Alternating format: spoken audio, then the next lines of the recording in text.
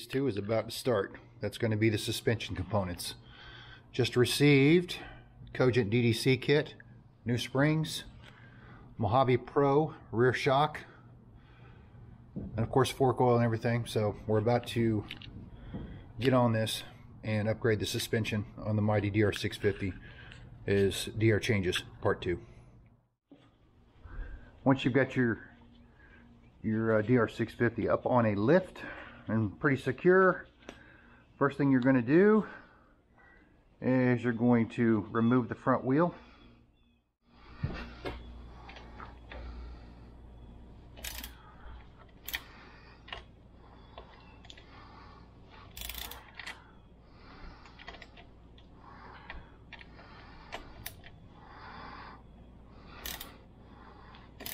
And be very careful when you're working with this axle clamp, for lack of a better way to put it.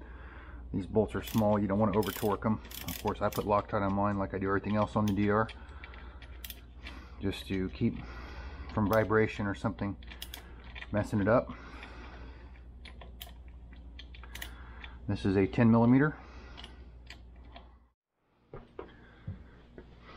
Axle itself, where it's secured, is a 19mm. Come on, there we go.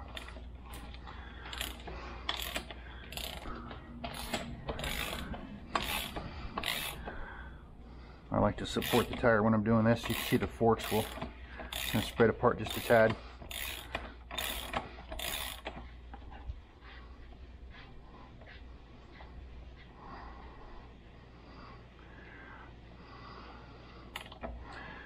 Also, be very careful with the speedometer assembly.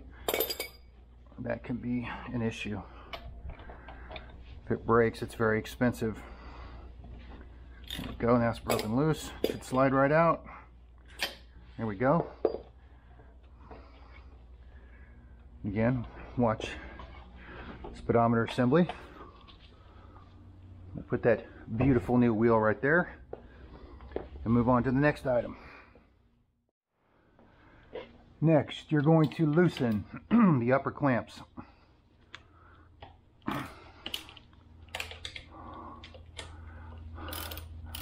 This is the order it's done. I don't know for sure, but I believe this is so when you, this might be putting some pressure on the fork caps, and the idea is to keep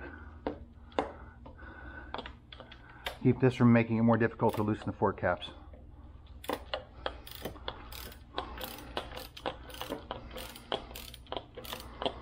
Remember, you want to do this, just the uppers, right? I'm going to do this first. Next, you're going to want to rotate some of this stuff out of the way as far as the bars. And I think I showed you earlier how I marked it to make sure that I can put it back in hopefully the same spot. But I'm going to do this real quick. I'm going to cut to this. This is, you get the idea on this. Nothing crazy.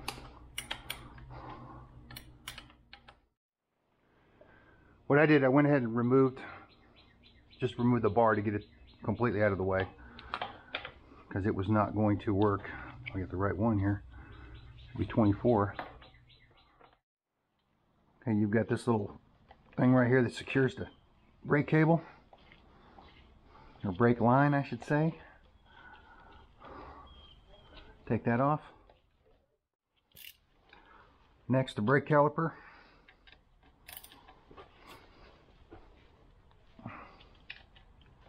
And you can put the axle back in there, which I may have to do. There we go. Or I may not have to.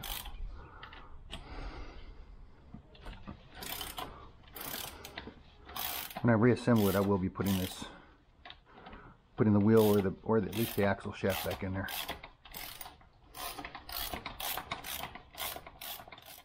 One of the things I like to do when I'm taking stuff apart and putting it back together is I reuse where it was mounted. So I screw this back in here because I am famous at losing bolts. So just a little helpful hint. Takes a little more time, but that's it. Got one of my loops, 550 cord, not just for camping. And I'm going to hang the brake caliper.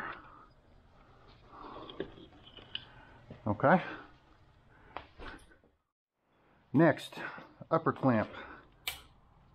It's tight. I hear that sucker pop loose, huh?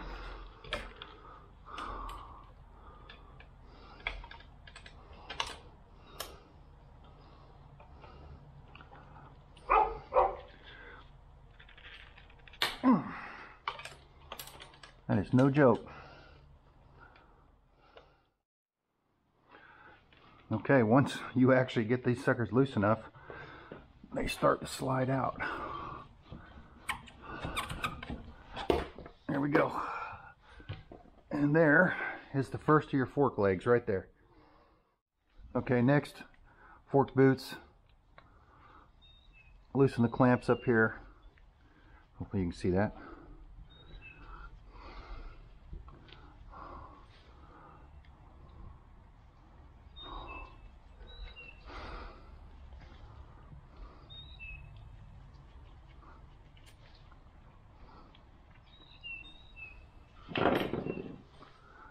Two of them, one up top and one in the bottom.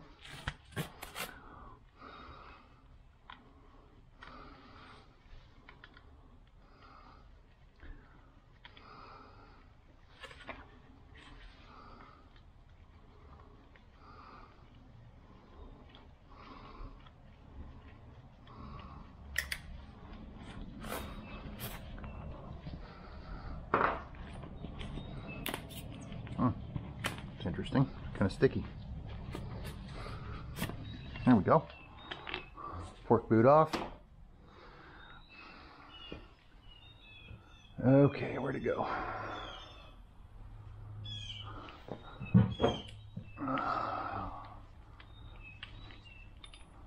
Finish taking this off. Fork cap.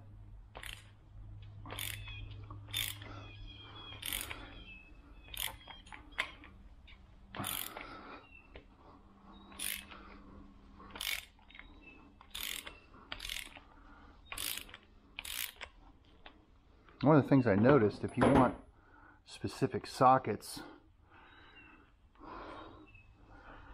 it gets to be a little challenging to find them for some reason. Everybody wants to sell you a set. They don't want to sell you an individual socket. Just something I ran into when I was gathering up some tools for this job. Okay, fork cap, spacer, washer. Okay, now we're going to dump the oil.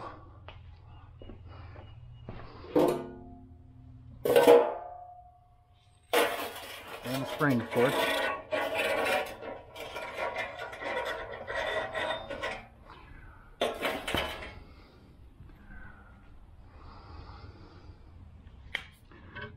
Pump it.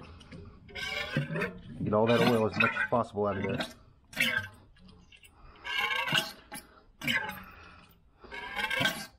Sounds like too much Taco Bell and some beers, huh? Keep pumping it to get all that oil out of there. And by the way, that's the stock fork oil for the DR650 2020.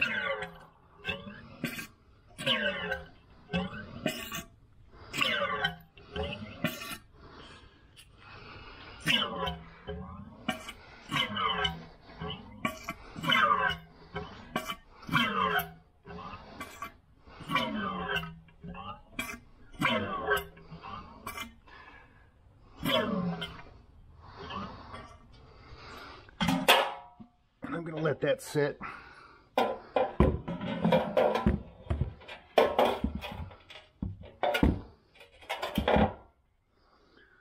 Gingerly.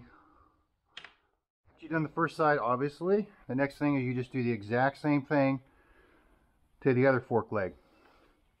I've got a bunch of crap in the way here. That's from my little dashboard, my ProCycle dashboard, which is great. However, it caused a little bit of issues. But I'm going to do the other side and I'll get back to you.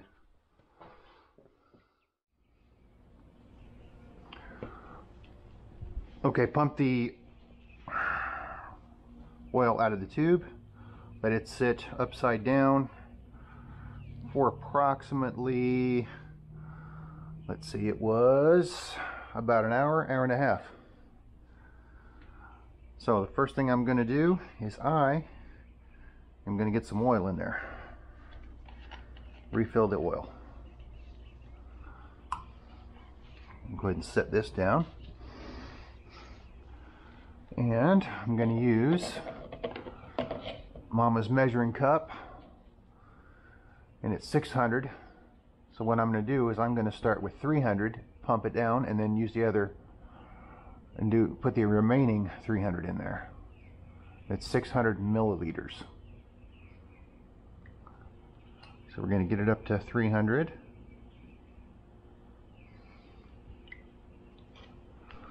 Okay, put this top back on. The funnel in there.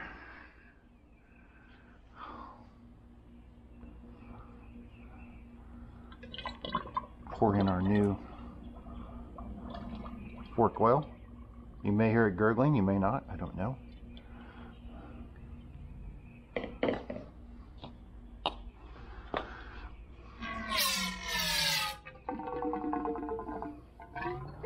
Making all kinds of magic sounds, eh?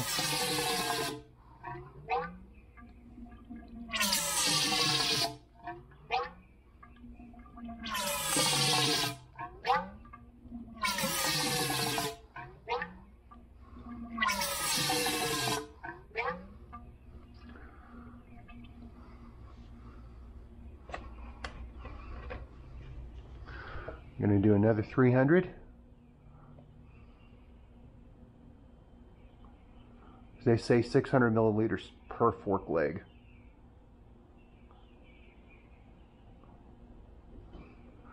Okay, that should be 6.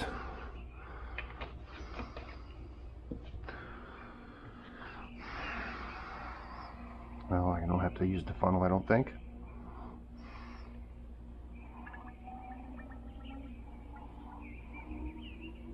Hopefully I can reuse this sucker for pancakes or something.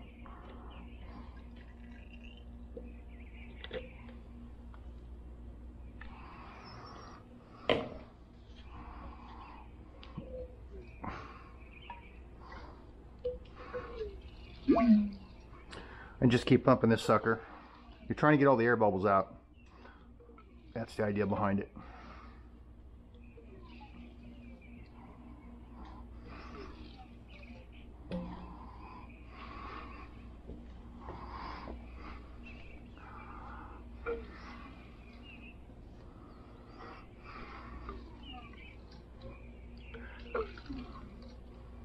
Not hearing anything. Okay, it's supposed to be 130 millimeters. And what I got is I went and got a cheap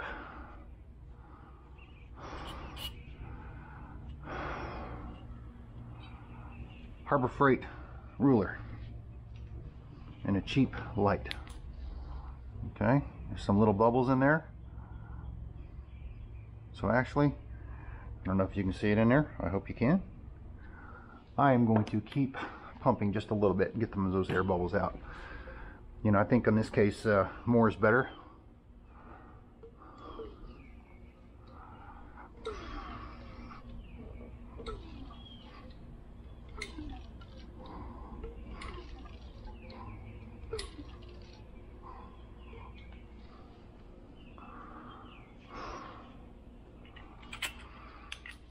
Much better. Okay, so 130 is what it's supposed to be with it compressed. That's the top. That is pretty close.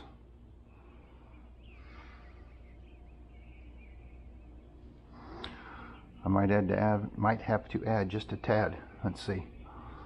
Yep.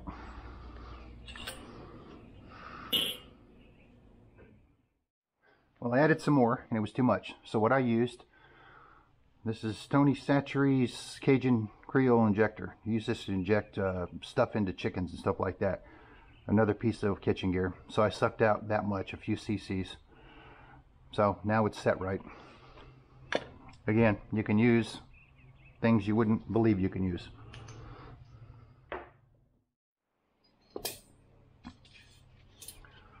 Okay, next, using your DDC install tool and the new spring, and it is a straight rate spring, not a progressive spring.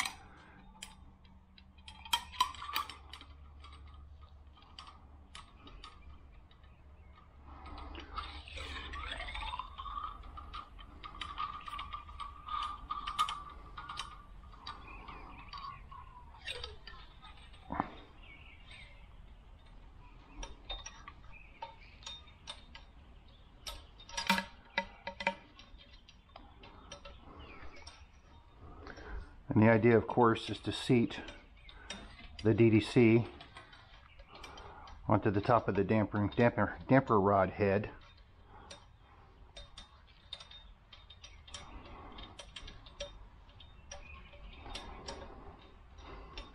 And then you pull this joker out.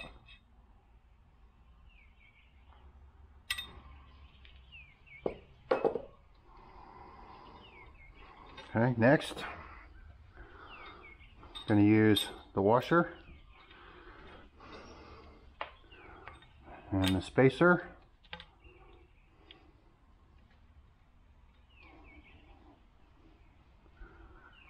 And it should be 7 to 10 millimeters.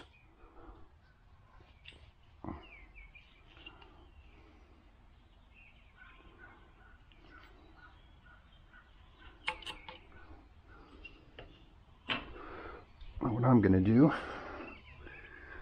I'm going to throw this cap on, and yeah, that's going to sit there nicely.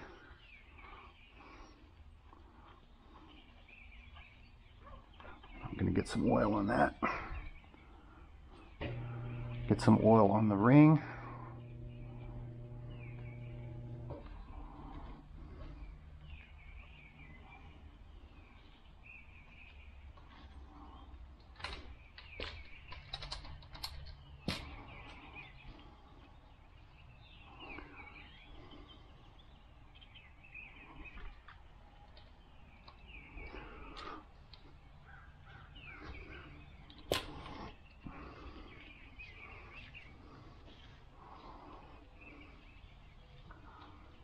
Getting oil everywhere.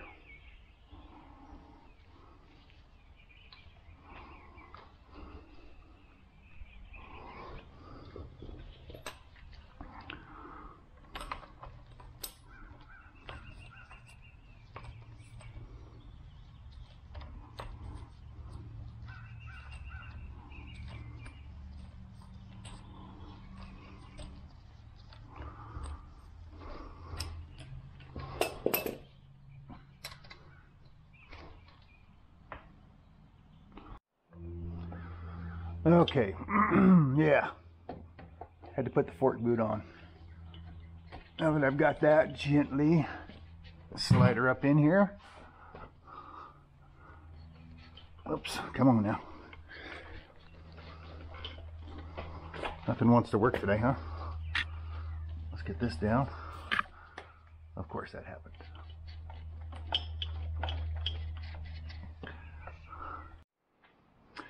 Hey, something I did. When I put this through, when I put the fork tube up into the clamps, the triple clamps, right? You can see right here, I tightened this first, not all the way, just enough to hold the upper part of the fork leg, just to keep it from sliding back down. And then now I'm going to go back and tighten the lower clamp.